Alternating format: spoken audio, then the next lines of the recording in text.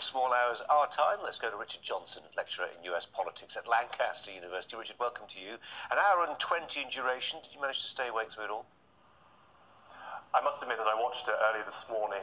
It was the second longest in US history. The State of the Union has been a tradition that goes back to George Washington, but it was Woodrow Wilson who revived it as an in-person speech.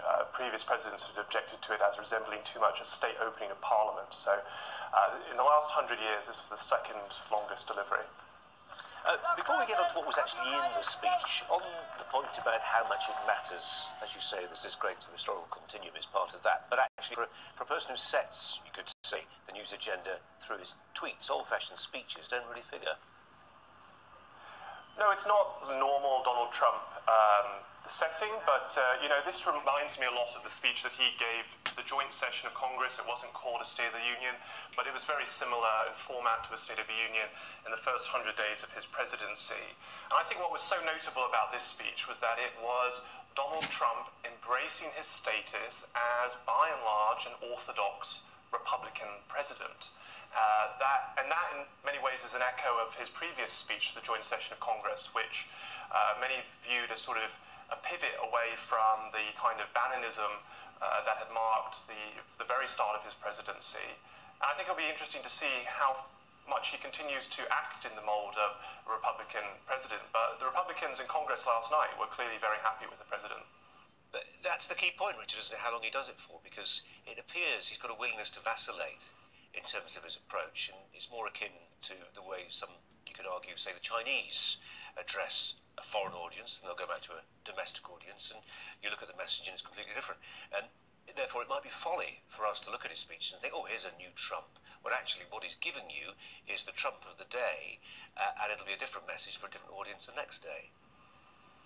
Well, I think we have to continue to remind ourselves to look at the substance of the president, what he's achieved as president, what he hasn't achieved as president, and try and look beyond the sort of chaotic bluster of Trump the entertainer. He is, of course, an entertainer by background, and so he's able to sort of, confuse and surprise us from that perspective. But in terms of what he's been doing as president, the tax bill, he repealed the individual mandate in President Obama's healthcare legislation. He's repealed a great deal of regulatory framework, particularly when it comes to energy and environment. These are very traditional, substantive Republican objectives, and so from that perspective, I think that this speech might be the substantive Trump rather Richard, than the entertainer Trump. The way you chronicle that first year, it is shades of Ronald Reagan.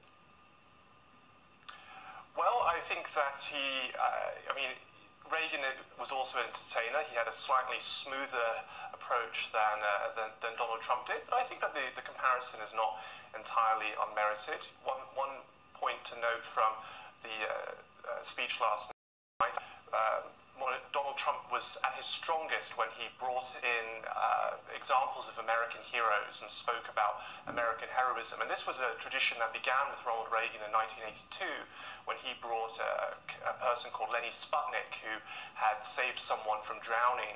And his sort of presidents have continued to do this ever since. And Trump's speech was full of references to these heroes which he had seated in the gallery. And that's a bit of showmanship. So I think that there is a comparison to be made with Reagan. And we saw the choreography with the refugee, the asylum seeker, I think from North Korea as well. So that stage manager, that choreography is there. Was it choreographed when he got the booze on for his immigration comments, or is that from the heart of Democrats?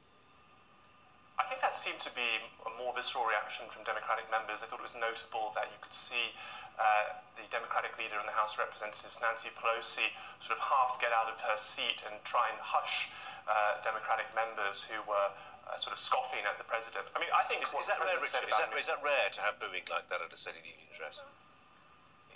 It's rare, but it's becoming more common. President Obama was notably heckled by a Republican House member from South Carolina who shouted "You lie" in a joint address to Congress over health care. And last year, I seem to remember in the joint address to Congress, there were moments when Nancy Pelosi also has tried to, or perhaps it was Chuck Schumer, have tried to sort of calm down Democratic members. It is, in many ways, it is a kind of state opening of Parliament for the United States. Woodrow Wilson, who revived it, was a great scholar and admirer of the British Constitution. And so that, in that sense, it's meant to be a moment of the head of state as much as the head of government speaking to Congress and the American public. We're going to be talking, Richard, in a few minutes to the Director of Reprieve about Guantanamo Bay. There was President Trump saying we're going to keep it open.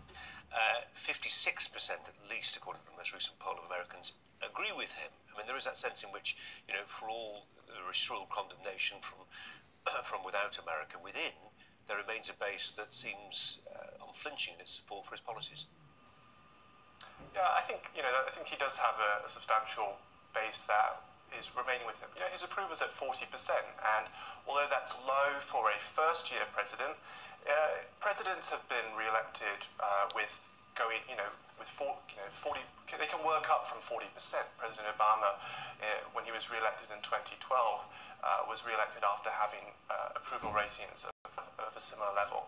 On Guantanamo, it's a symbolic move. It was one of the first, perhaps it was even the first executive order that President Obama signed in 2009 to close Guantanamo Bay.